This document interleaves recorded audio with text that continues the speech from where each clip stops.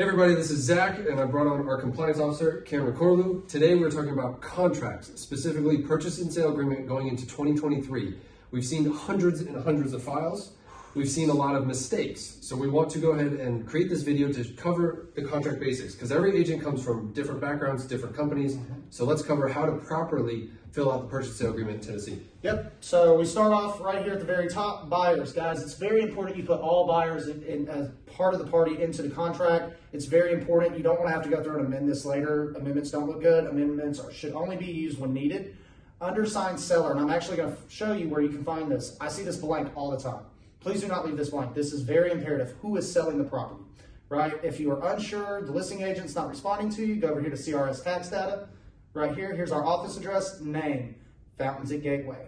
Make sure to verify that as well, right? If it's labeled as a trust, an LLC, anything like that, you will want to verify with the listing agent. Please wait for their response. It is very important that that part's filled in. Zach, do you have anything to add about that? Just honing in on all parties need to be listed on this contract. Who's it actually between? Leaving it blank, but somebody signing for it, we don't know. Do they actually, that one was an LLC. Do they have the right to sign on behalf of that LLC? So who is this contract actually between? Fill it out. Yep. The next part is going to be the address. Guys, what house or what property are we selling? Do not leave this blank. Title companies, lenders, any party involved is going to be very confused. You can always find the property address.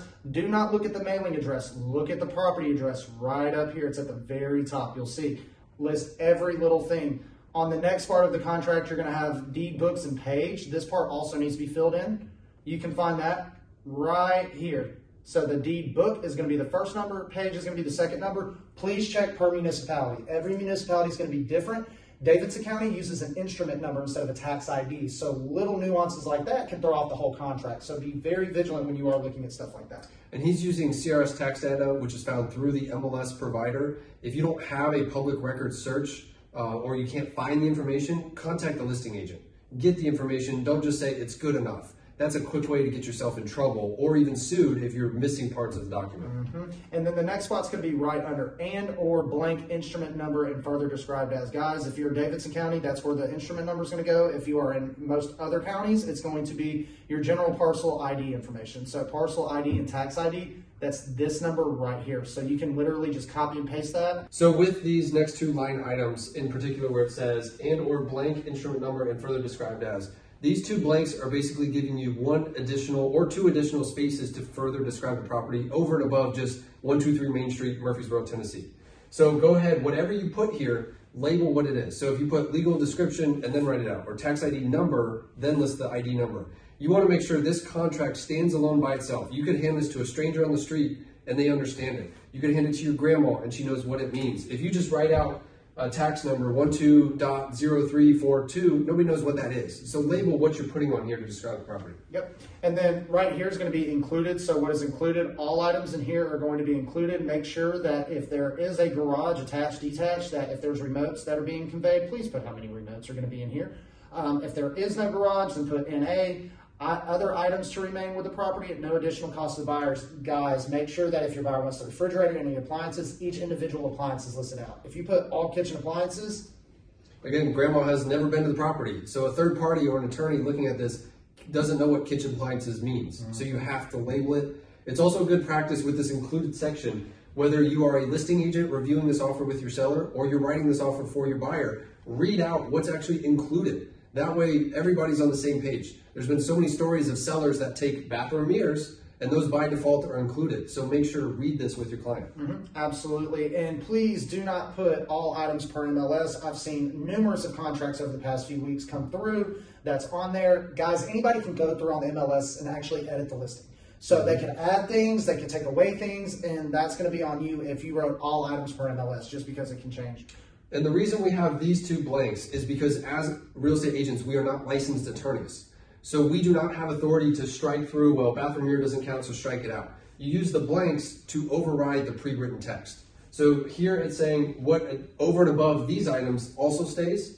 And then if something up here doesn't stay or something else, you put that here, does not remain. So that's where you put that blank to override the text. And if there's things that your buyer does not want, like if there's trash, a junk refrigerator, personal property, anything like that, please include that in the contract, because if it is not included in the contract and the seller leaves it and the buyer closes, it's theirs. And there's nothing that you can do about it. Now, if you have it written into the contract, you can always work that into the contract. I've seen a lot of good agents on not remain personal item in trash. That way you don't get stuck with a dispute last minute. Absolutely. And then under that, you're going to see leased items. Please find out if there's leased items in the property. It would be a really bad thing to find out 3, 4, 5 days before closing. Hey, by the way, that propane tank that's on the property, my clients don't actually own that. They lease that. And then next thing you know, your buyers don't want to assume that, but it's left blank, nothing's checked, and it's in the contract, and we've got to close. So now we've got to go back and fix that.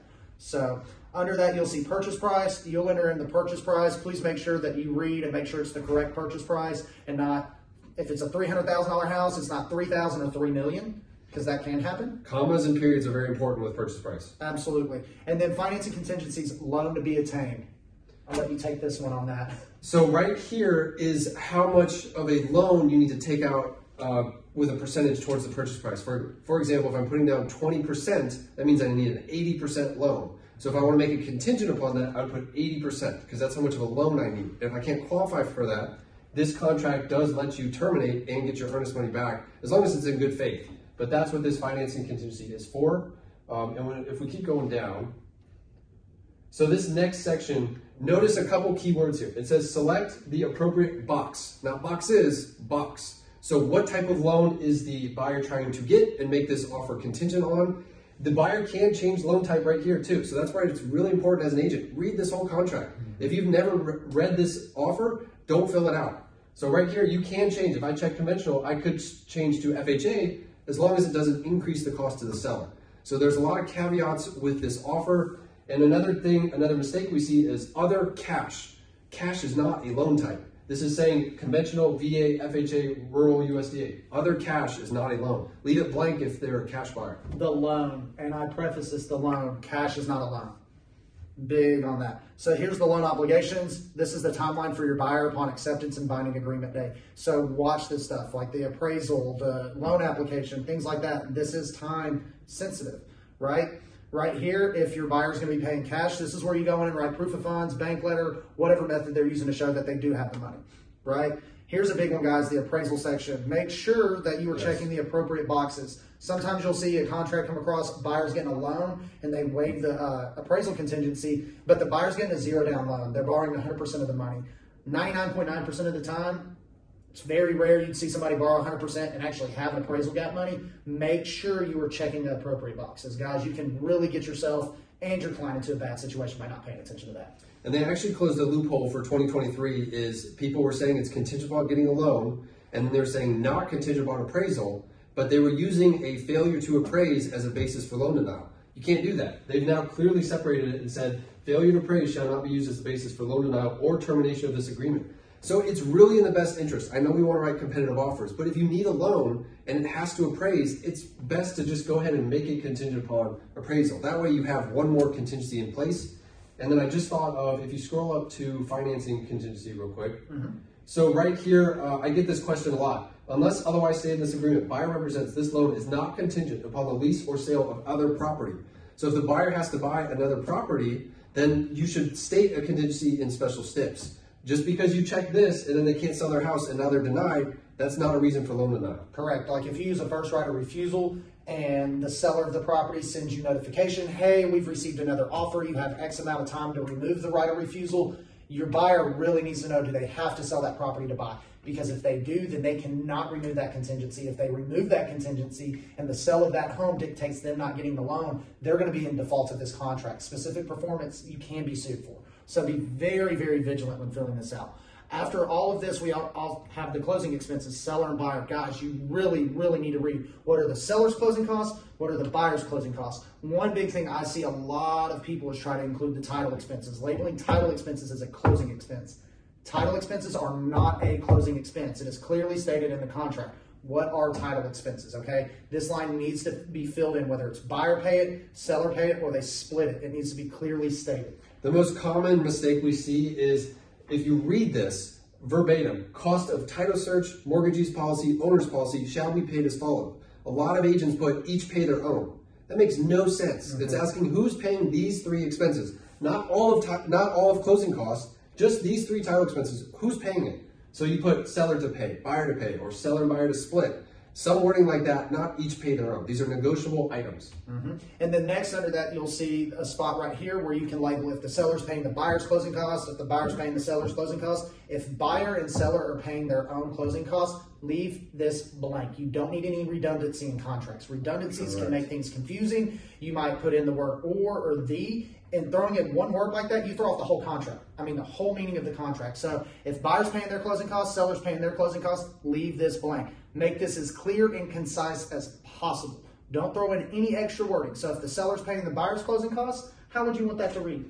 Yeah, I would just, I was thinking in my head when you're stating this, let the attorneys do the work because they've created this contract. We're not the attorneys. So if we're restating, we're almost kind of stepping the boundary of like, we're now could be practicing law. And I've seen the or and get agents in a lot of trouble. Yeah.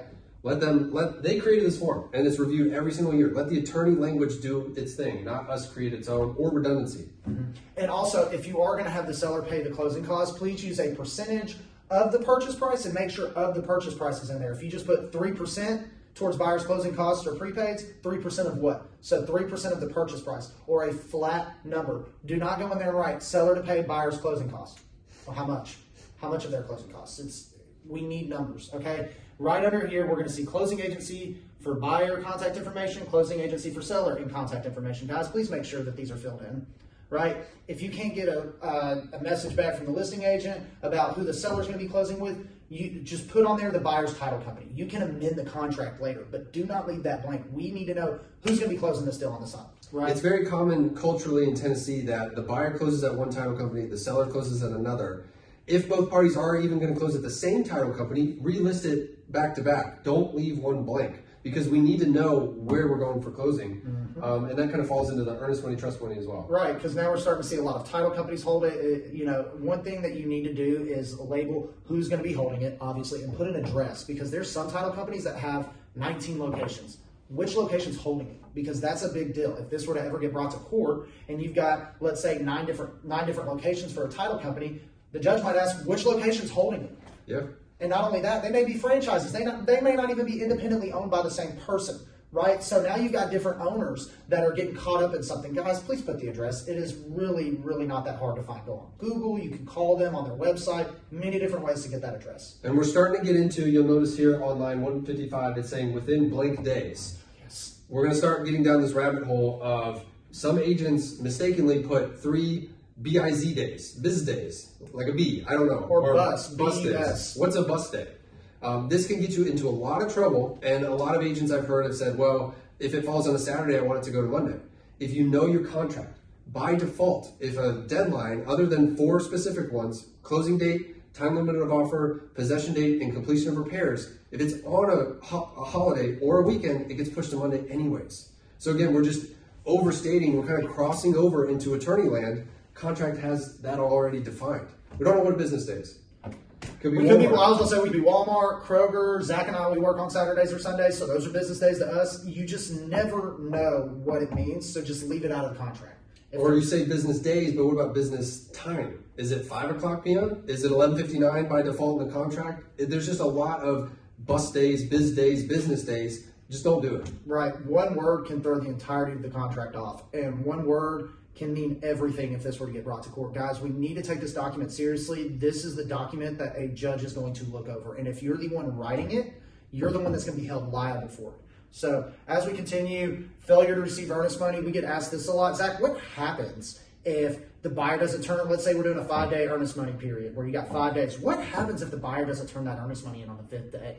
So honestly, by day 6, the holder of the earnest money, so who should be holding it, usually a title company, it's up to them to then notify the buyer and say, hey, you have not made your deposit.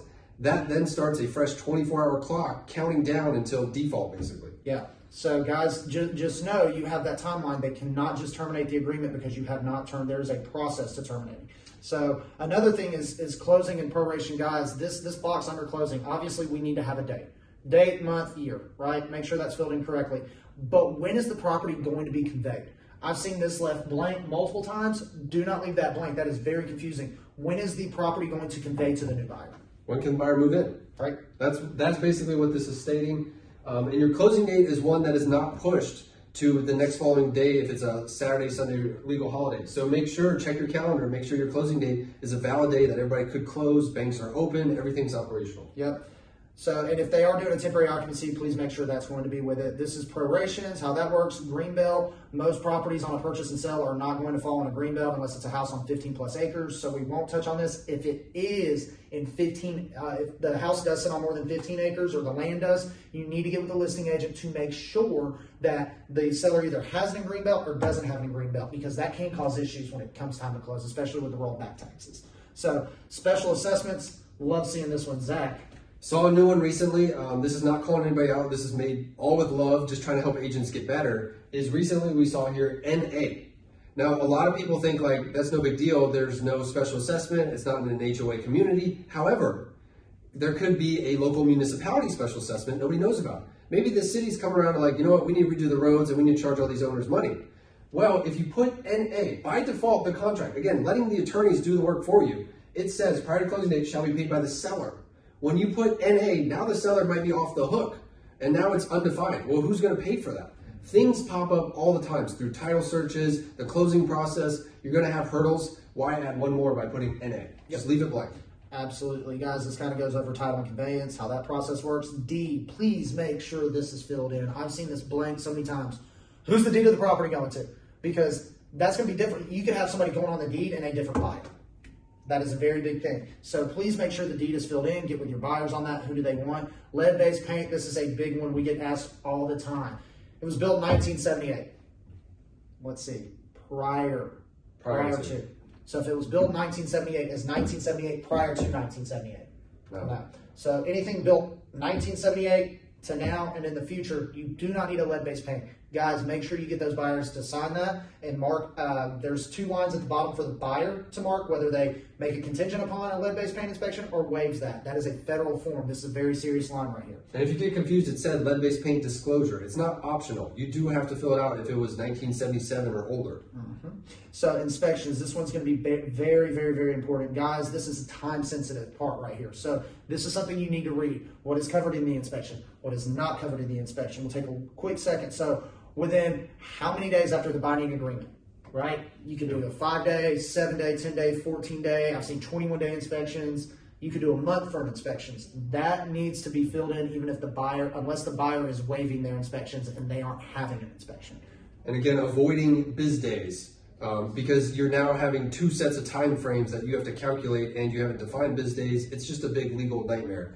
So within these days, you have to make one of 3 options, and it lists them here. But you have to make an option within these within that time frame. Otherwise, you're going to accept it as is.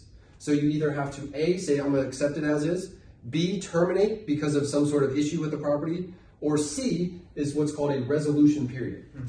So, and then to touch up on here, the inspection shall include each dwelling, garage, and other permanent structure on the property, excluding if there is something on the property that does not deter your buyer from buying it, you may want to list that. Like if there's a detached garage that your buyer says, you know what, if it's bad, I'll just tear it down and rebuild it. You can actually put that into the contract. So if the buyer wants everything to be covered, you need to put none. So that way it's clear as day, hey, nothing is excluded from this inspection. This outbuilding, if it's bad and I want out, I can get out.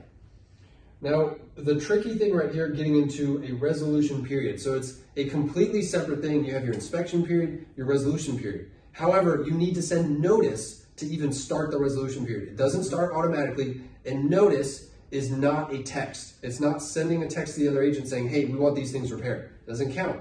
It's got to be email. I prefer a notification form or a repair proposal. You need some sort of written documentation, and it's awesome if your client signed off saying, I want these things repaired. You send that over to the listing agent, and that starts your resolution period. You're now out of the inspection period and into the resolution. And also make sure all inspections are completed prior to sending the repair proposal. Once you send that proposal, all inspections are just for informational purposes only. Your buyer cannot request. They can, but you're in a really hairy situation, and it's just best get all the inspections done. If you need to extend the inspection period, get an amendment with all party signatures. Guys, also, if you are on the listing side of things and you get a repair proposal, this is big. If you want to counter that repair proposal, don't do it through a text message. Do it through another repair proposal or an email saying, hey, our sellers are willing to do X, Y, and Z, but not A, B, and C, and then see how the buyers proceed. Do not do it in a text message. Please do it in formal writing on a repair proposal or through an email. So, and then these boxes right here, buyer waives the right to ask for repairs and then waiver of inspections. Be very cognizant over which box you check for your buyer. If they're buying it as is and you accidentally waive the inspection, you just cost the buyer any ability to back out without losing their trust money. So make sure you're paying attention to which box you check. This, I'm going to jump back up to resolution real quick. This 1, 2, or 3, so this is new for 2023 as well. Basically, they cut out another loophole for agents. They were going beyond the resolution period, going back and forth. And if nothing was ever agreed to, they would say, yeah, we never agreed to something during the resolution period. Well, now that resolution period is a hard deadline. So again, if it's 5 days, within those 5 days, we have to make a choice, 1, 2, or 3. Otherwise, this agreement is going to terminate. This next one right here is if you want to not mess with the resolution period, this is what shorthand is called a pass-fail inspection. Basically, I want to do my inspections. I want to have the inspection period to determine take it or leave it.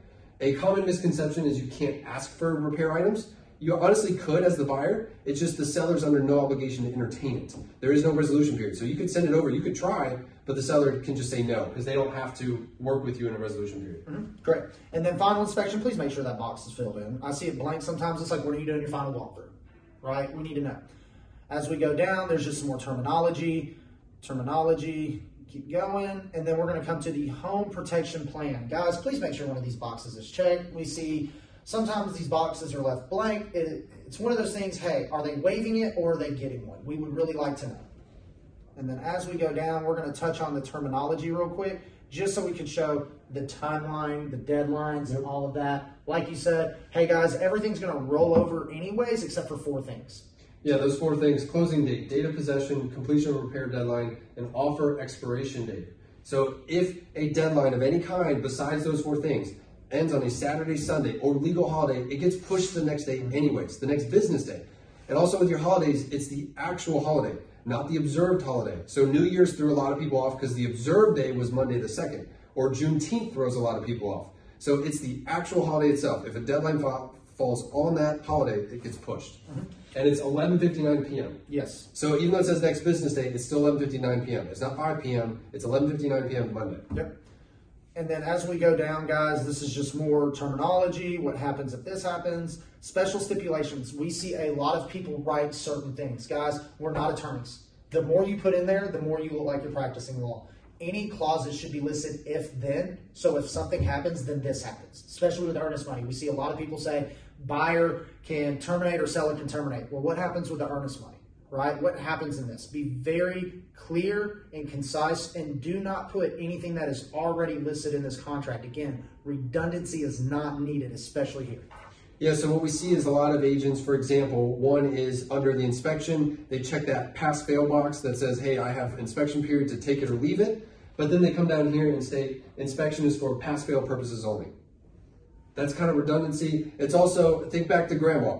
Does grandma know what that means? No. It needs to be clear as day what's happening. And then I think even if you type buyer right now, it'll pop up a clause for you. These are actually, this is just the template. Yeah, so okay. It'll pop up. So we actually have pre-written clauses for all of this stuff.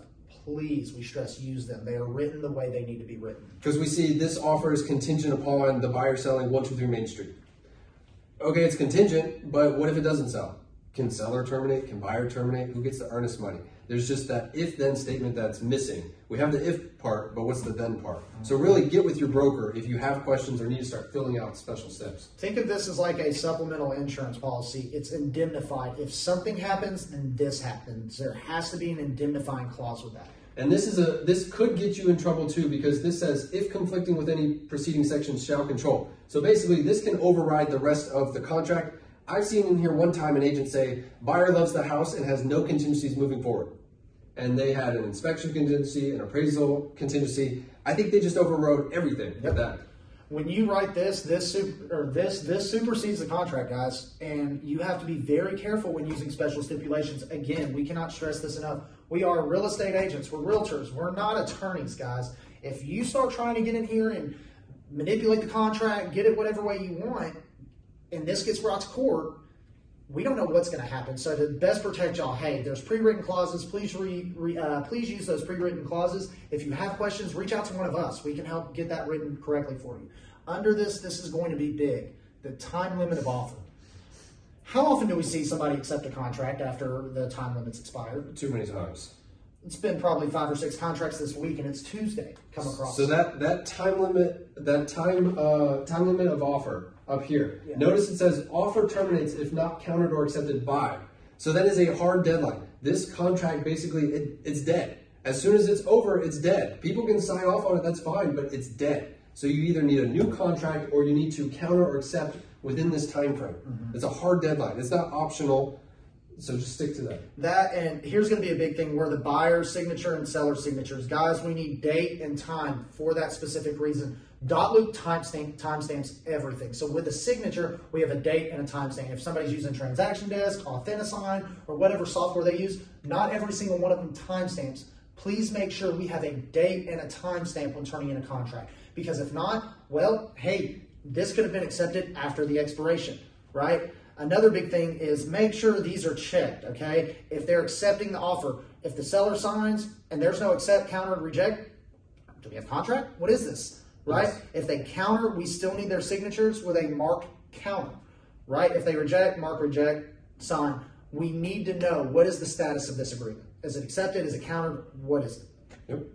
And then one more big misconception is this acknowledgement of receipt right here.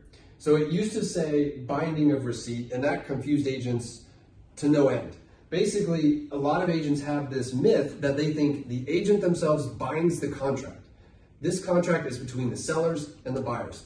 Realtors are not a part of it. They have no effect that say like, well, I waited 2 days to check my email and then I signed this. So that's when the binding agreement date is. It's actually, the binding agreement date is when all parties have signed off and every party has a copy.